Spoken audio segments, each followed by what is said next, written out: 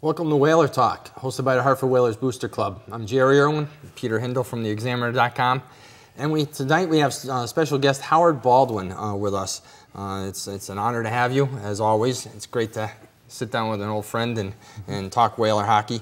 To start the show, you had a great run with marketing the Connecticut Whale.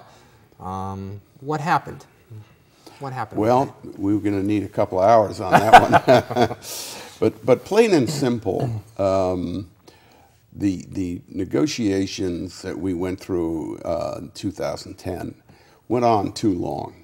And here's where the responsibility is mine, because we signed a lease that was incredibly onerous 2 weeks prior to opening day. But we felt that if we didn't do that, Hartford would have lost hockey. People will deny that, but I'm telling you, I feel they would have lost hockey. So we took the leap of faith, and it put us behind the 8 ball. Okay. As it is, we had a good year that year. A lot of people, for example, thought the Winterfest was not a success. It was a great success. My son and the staff did an amazing job with that. But we took a lot of that money had to get used to keep the team going. We were always running behind because of the delay in taking over the team. Usually when you take over a team or you're going to get a new team, you like to do it January, February. That's when we thought we were going to get it. We didn't get it. I think we announced it September 21. Oh, yeah. So it was really behind the 8 ball. But as it is, a lot of things worked well. So. Well, it was important from my aspect, in my personal opinion, when you went to that opening night where the rebranding, the uniforms were there, the brass bands, you had 13,000 people there. And we'll get into that a little later with the statistics. Absolutely phenomenal. The sign that sticks out in my mind is the guy who said he waited 13 years to hear the brass bonanza again. And those are our people, the people that are looking forward to that, the bring them back. Bringing back the Whalers, the NHL to Hartford to rekindle that charge in Hartford. I was there for the Whale Bowl. You were there. Absolutely. Froze our keisters off. No question. And when Dennis House was on, we said how good he looked in his skybox up there. He was nice and warm. And you know, looking back, when AEG was running the team in 2007.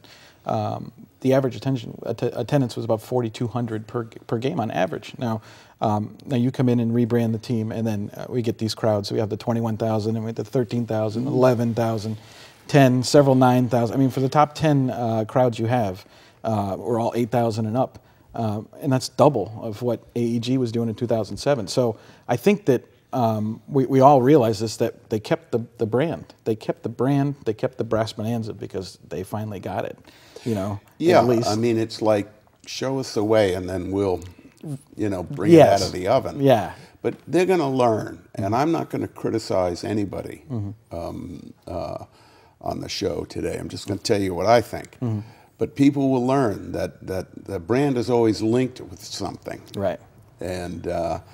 And there's a passion there that makes a brand work, and without the passion, the brand won't work. Right. I mean, we've over the last couple of months have taken a lot of criticism.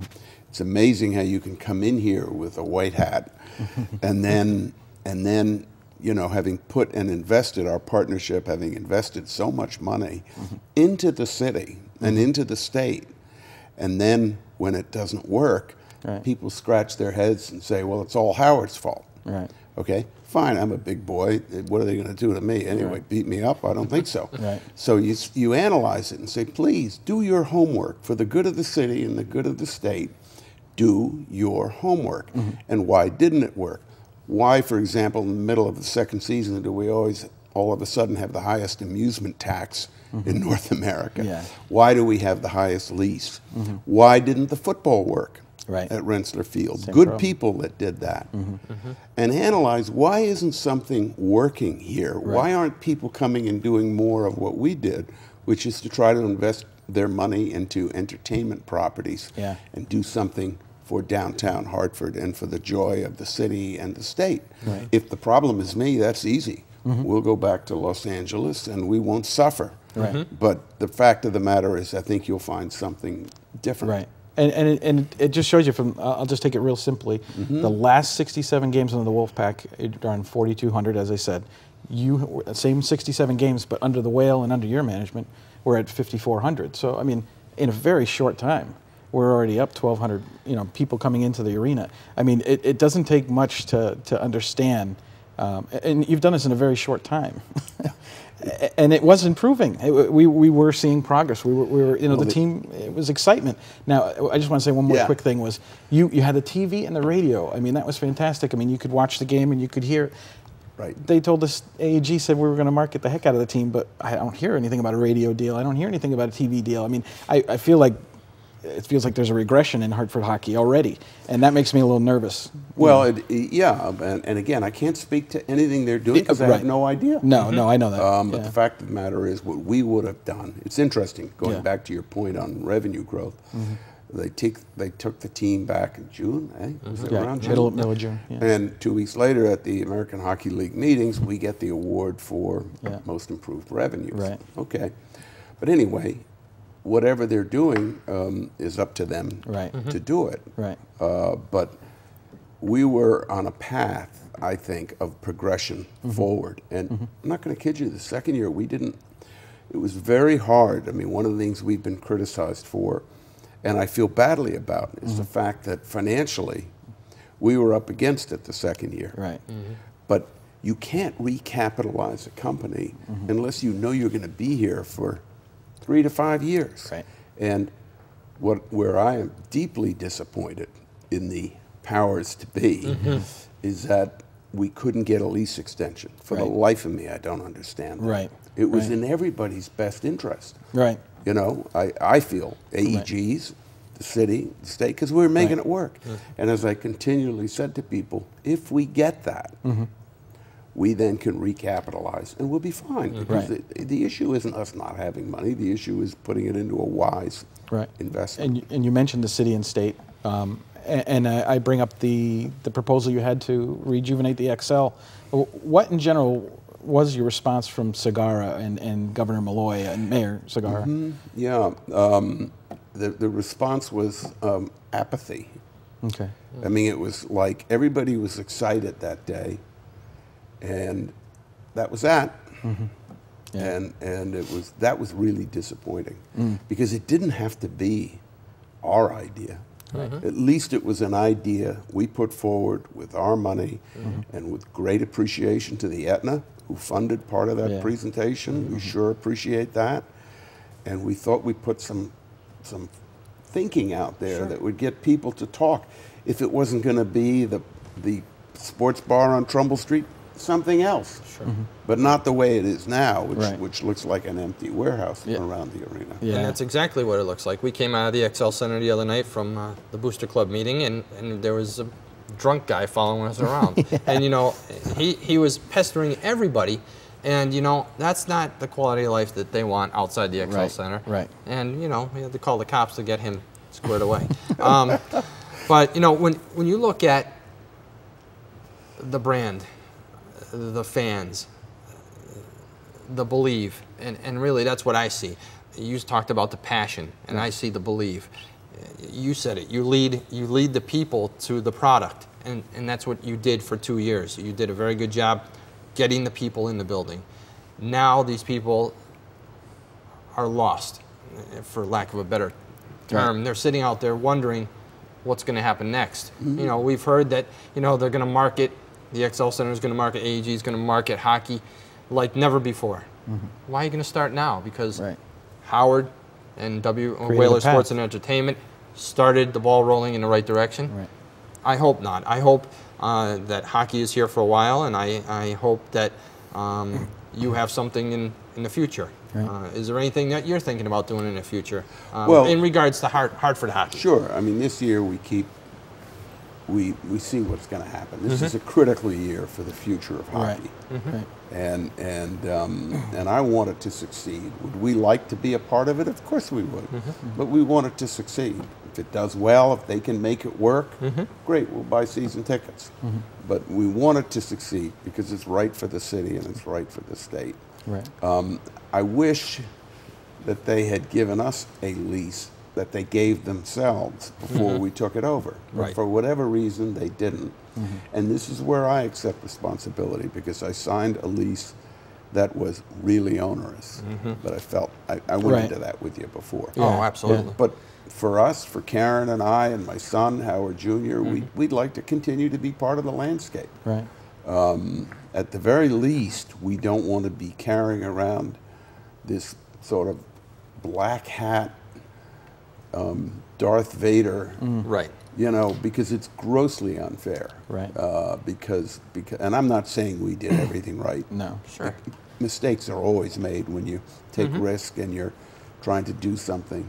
But everybody needs to look at themselves in the mirror and say, what could we have done to have helped them more? Right. And really, like Mark Willan said when he was on our show, we have a fragmented fan base, and that didn't help at all. Right. But what it obviously shows with the statistics is the fragmented fan base started to become one again. Yeah. Which is it's all about the green. Yeah, And really, yeah. that's what it Well, is. I'm going to tell you a great story. We are filming a movie. In fact, we finished tonight. We're filming a movie in Winnipeg, Manitoba. Great. So we're up there a lot, and we talk to a lot of people there. To a person, they have said, since the NHL has come back, the whole city is different. The businesses have grown and are surging. But more importantly, the morale of that city Right. is so dramatically improved. And if anybody would make an effort, whether they're in the media, the city, or the state, to reach out and say, gee, how did you do it? And how has it worked? They'd get some amazing answers. Right. But it takes effort and it takes lack of inertia, or whatever that expression is, Right, yeah. to get off our you-know-whats Yeah. and make it happen. and work Absolutely. at it. And I mean, not just think that we are entitled to something without the effort. Right, exactly. You can dream all you want, but if you don't do anything, you're not going to Right. get there. That's right, Mayor Terry. Perez went out to Minnesota to see how the Wild did business. You remember Right. that? He Yes, tried. I do. Yeah. Now we need someone else to do Right. that. Right. And, Whether that's the governor.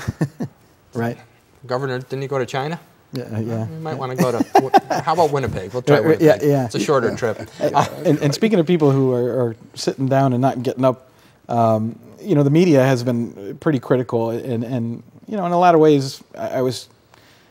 These guys I've read my whole life. You know, I don't know them, but to see what Scott Gray said, I just felt like you have no idea what's going on here. I mean, he was talking about bringing back the Wolfpack logo, and I just thought, but did you not see before Yeah. your own eye? I know he was at games because I saw him there. So you know, I just didn't understand it, and I didn't know if you had addressed him or spoken to him. I met with Scott, and I told him how deeply, and Jeff, deeply disappointed I was that they wouldn't make more of an effort to do more homework. Right. For example, there's a perception that I was mostly in LA the last 2 years. Well, I was the only one that actually moved. Karen and I actually moved back here. We were in the office every day. We hadn't been to LA for 2.5 years during this process. Yeah. I went to more speaking engagements in 2.5 years over this effort than I did in the 17 years I had the Whalers in the 70s and 80s. Wow. I mean, I went to a ton of them. Well, that was verified to us too with Mark Willan. He said Howard didn't take one day off, nothing. So you know? Scott is out of line with that. Yeah. And it's too bad he didn't reach out to me. Yeah. And in my opinion, Jeff was out of line. I have no problem saying Right. it to anybody, including him to his face. Mm-hmm. And I really like and respect Jeff. Yeah. And I really like and respect Scott. Yeah. But for whatever reason, it was almost as if I said to Jeff when I talked to him, I said, "You sound angry." You know, he says, "I'm not angry. I'm just disappointed." And I said, "I don't blame you. Yeah. But, you know, you've got to try to have something constructive come out of this so we can learn and make it better the next time." Yeah. Because you don't give up.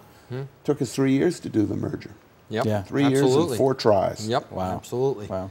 And you know, it's unfortunate. We have a very small community in Hartford and the suburbs, and you know, to have these guys who I've read also for a long time and listen to Scott Gray every morning, to say something like that with someone who's been in our neighborhood for so long. You know, I think you deserve much better than that. Well, and not give us the chance to go on the air with them. Correct. Yeah. Like you guys are doing. Right. And Rich Coppola did a piece also with you, and it was, in my opinion, and not that I'm a news guy, it was a very poor interview, and it was, I think, a shoddy interview, and they put it together last minute, and I think it was wrong. There's some editing things in there too. There was Well, of course there were, but you know what? Yeah. The world is round. It has a way of coming back. Absolutely. Right. You just, if you believe in something, you stay with it. Right. And ultimately, most of the time, if it's right and good and pure, which this is, you'll have the last laugh. Absolutely. Yeah. And we like I said, we've talked about the past. So let's talk about what's going on now. I mean, Sure. You know, I enjoyed. I can't tell you how much I enjoyed Whaler Fan Fest. Is there anything like that, and maybe in the summer, in the future? Are you thinking about that again? And because you had such a great response from the players, I thought, and the fact that they stayed longer to do autographs and talk to the fans. Right. I mean, that Kevin Dineen line was long, but it was worth every minute. I just didn't know if there was anything like that in your future, because that was like very successful. And we're formulating a whole bunch of plans now. We do not plan to. You know, go away. I want to be very, very clear on that. You know, we have, you know, Karen and I have other responsibilities, but we still believe in this, and we still intend to see this through. Right. And that's, so there are a lot of plans being formulated, and as this year unfolds, you'll hear about them, but you'll be pleased. Yeah. Summer Fest is a great idea. Yeah. Frankly, the Winter Fest is a great idea. Yeah, it really was. Too. It was a lot of fun. And we want to do it because, frankly, for us, we want to, you know, clean things up financially for a lot of people that did get hurt. And that's not the way I want our legacy to be here. Right. So if people are patient, I think people will be pleased. Good. And When will we see this movie? When will this movie when's actually this- be Absolutely. to the public? Can we buy tickets now? we're talking about actually doing a special event for Hartford in January, February. Wow. Excellent. Wow, that'd be great. But the movie it wraps at midnight tonight, or my Karen has been doing the heavy lifting on that, but it looks great. And it's a 1 year when Gordy comes out of retirement and plays with the two boys. Oh, nice. Oh, wow. Yeah, and Whalers are in it. Excellent. Thank you. And it's a real feel-good story. Excellent. And we want to do a full-blown premiere here Sure. at some point. But it has to air in Canada on CBC. It's their big movie of the year, January 1 at 8 o'clock. Oh, Wow. excellent. And then we'll be doing a lot of things, limited theatrical release. It's going to have a major television release. And Excellent. it's a real nice movie. Great. How That's is fantastic. how's Gordy and Marty and Mark? Have they been involved in this? They've been involved. They've been terrific. Oh, excellent. I really am excited for the three of them. Excellent. And for Colleen up Yep. there. Oh, yeah. Yep. Everyone's little angel. Yeah. Yep. Yep. That's wonderful. It's going to be a good family event. It is, and it'll be good for hockey. Excellent. So now, where do we go from here? We had the Fan Fest. I remember going there. It was absolutely amazing. And someone asked me the other day, what did you think of the Fan Fest? And I said, okay, we're at a football stadium. It's in the middle of summer. It was hot. Yeah. There was Whalers banners from the Civic Center, the XL Center in there. And 5,000 people show up for a hockey team that doesn't exist. Right. And I think, you know, that along with the rebranding and what you've done over the last 2 years is pivotal to see what can be done in the future. Your followers, and I think that's the best way to put it, are waiting. It's time for Hartford, the state, to realize we are a major league market, and it's time to get back in it.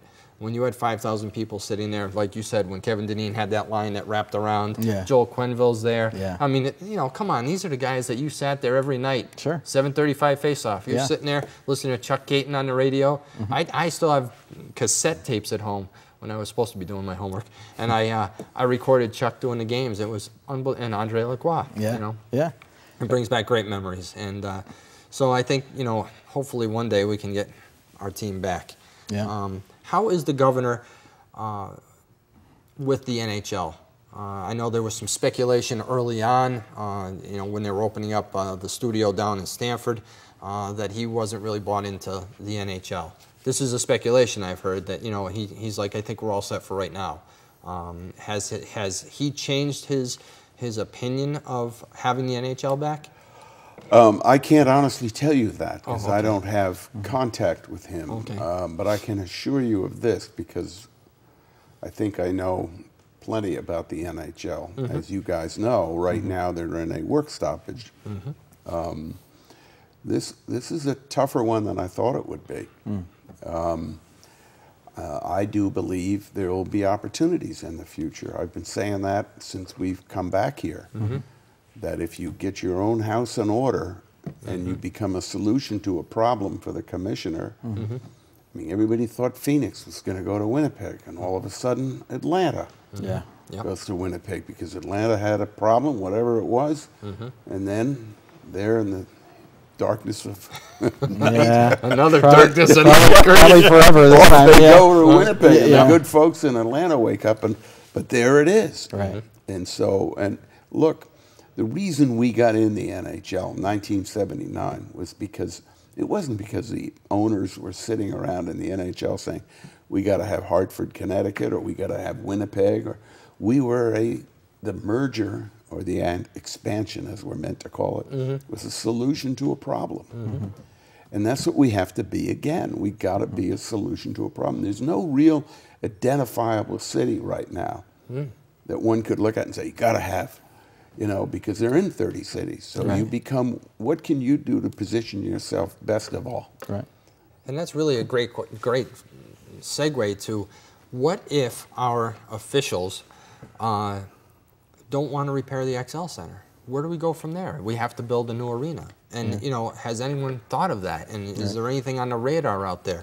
You know, are they going to do it? I mean, there was an article in the August 15th paper of the East Hartford Gazette about building an arena at Rentschler Field. Is that, you know, I don't know if you've heard anything. I've been, you know, that was the only thing I heard, August 15th, and then right off the edge, it's gone. Is that a good idea? Is that a bad idea, building an arena in Number East one Hartford? idea is if you want it for Hartford, it's got to be in Hartford. You'll never get a better location for an arena than where it's at now. Right. But if the decision is for whatever reason to build a new one somewhere else, there's a few areas you got to look at. One, of course, is East Hartford. The other is more towards New Haven. Right. So you can draw up from Fairfield County. Right.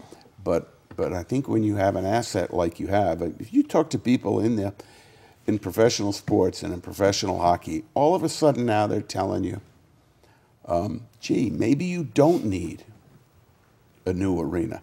There's two guys you ought to have on this show, okay? And I'll get them for you because they will give you an objective.